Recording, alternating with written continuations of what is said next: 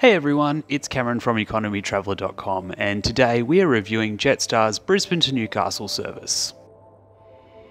I started my journey on the Brisbane Airtrain on the first service of the day from Brisbane City at 4:30am. Jetstar flies Brisbane to Newcastle 3 times daily and I'm on the super early 6am departure, which was the cheapest of the day at $63. Often though, I've seen this route on sale for even lower. The scheduled flight time today is 1 hour and 15 minutes. The airport was extremely quiet at this time, so going through security was a breeze. Whilst there were fewer stores open, it was still possible to get a nice hot cup of coffee.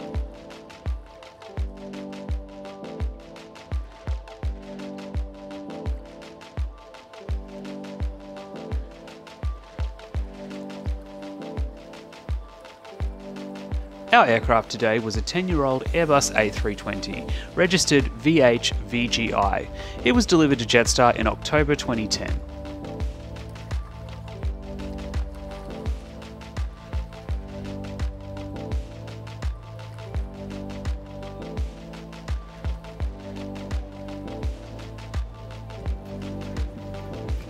Boarding kicked off without delay, which helped us push back right on time. The cabin has been refreshed with the latest Jetstar interiors featuring slimline seats. I selected seat 1F, which was an extra legroom seat at an additional cost of $12. Besides the extra legroom, I was able to be one of the first off the plane. Also, nobody selected or was assigned the seat next to me, making the flight very comfortable. I also wanted the window seat as I knew there would be some pretty great views with the sun due to rise midway through our flight. We took off on runway 01 right towards Moreton Bay before turning south over the Port of Brisbane en route to Newcastle.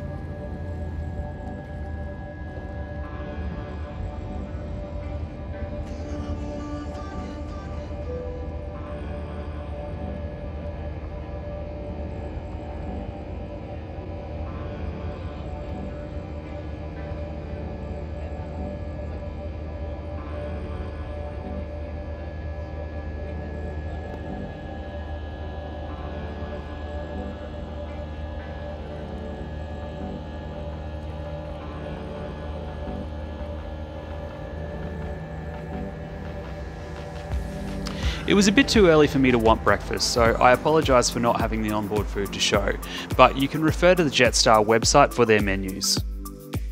Typically, you can pre-order hot food such as toasted sandwiches, which come with hot beverages such as tea or coffee.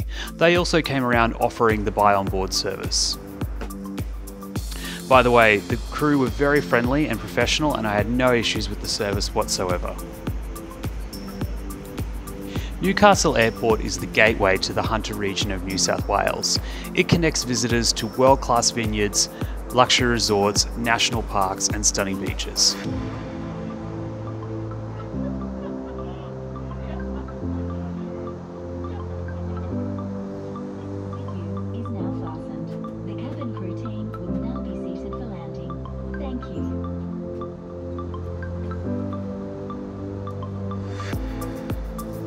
The hour-long flight time passed quickly with some stunning views above the clouds before we descended over equally beautiful rural landscapes that surround Newcastle Airport.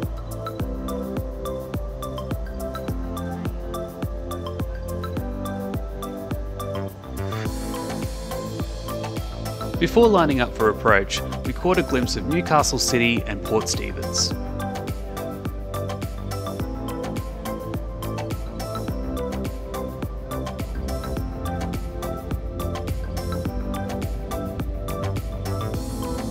I thought that our approach coming in just above the sand dunes against the sunrise was really awesome.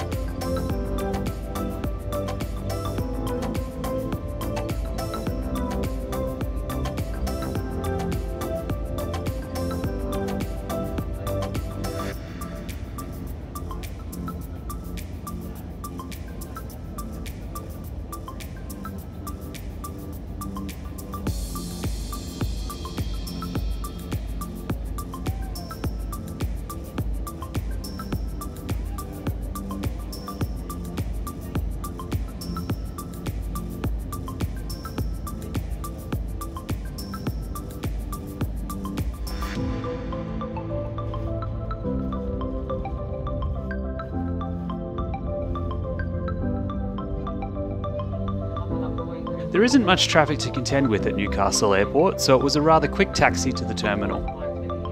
Although Newcastle Airport is also a military airport, so sometimes you might spot some interesting aircraft when passing through here.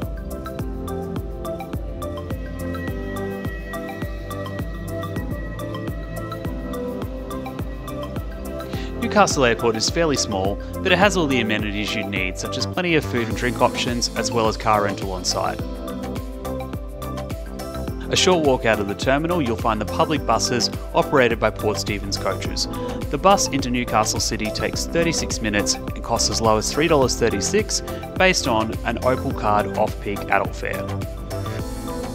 When you arrive at the Newcastle Interchange, you can catch light rail within Newcastle or jump on an intercity train south to Gosford or even as far as Sydney Central.